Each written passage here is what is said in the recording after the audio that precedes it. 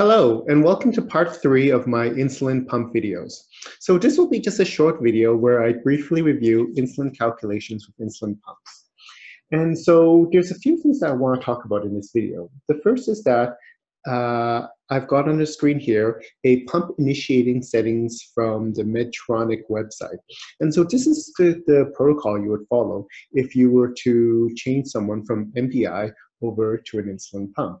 You can see the instructions here and all the insulin calculations here. But there's just a few things that I want to focus on today. The first you can see on that first line there is reduced injection dose.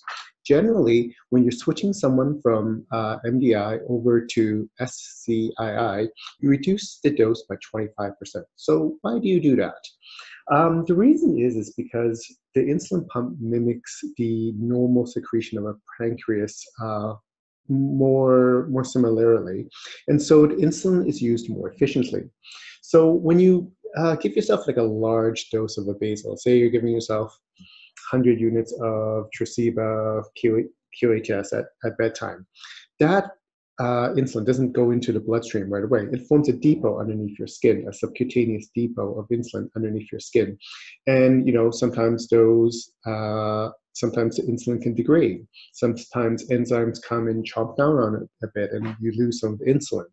And so you don't have that when you're slowly infusing insulin using an insulin pump. There's no big depot to degrade. You're infusing at a very slow rate, and you don't get that degradation. So you can reduce the dose by about 25%, and that has benefits because with less insulin you use, the less weight gain you have. So that's why you reduce the dose by 25%.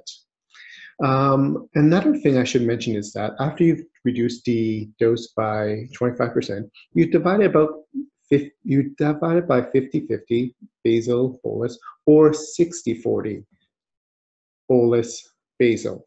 I know in my insulin calculations cheat sheet that I put 60 bolus, 40 basal as the example, but I've seen both used, and I'll probably change that next year to 50-50 because that's probably more commonly used. So 50 bolus, 50 basal. And the rules for insulin adjustment with insulin pumps is actually exactly the same as MDI. Some people think that, oh my God, it's an insulin pump, you must use completely different Harry Potter magical rules, but it's the same rules. You, first of all, you look for lows, patterns of lows, and if the lows are at fasting, you decrease the basal, and if the lows are after meals, then you decrease the bolus. Then you would look for patterns of highs. If there's highs in the fasting, then you increase the basal, and if there's highs in the bolus postprandial after meals, then you would increase the bolus. So it follows the exact same rules as MDI insulin. As I talked about in some other videos, if you see an insulin pump question, don't panic. I know it's CSII is different from MDI, but the rules of insulin adjustment are exactly the same. And so, for example, say I have a patient who's getting on a pump, who's getting high sugars in the morning. Well, a pattern of high sugars in the morning. Well, then I know that their basal insulin is not set high enough. So say their basal insulin is set at 1.1 units per hour. Well, then I would increase it by 10%, just the same thing that I do for an MDI insulin person.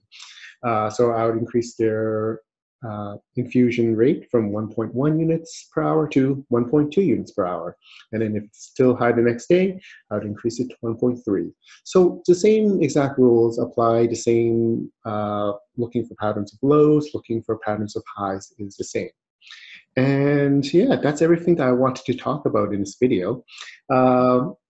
If you have any questions, please feel free to email me, but thank you for watching.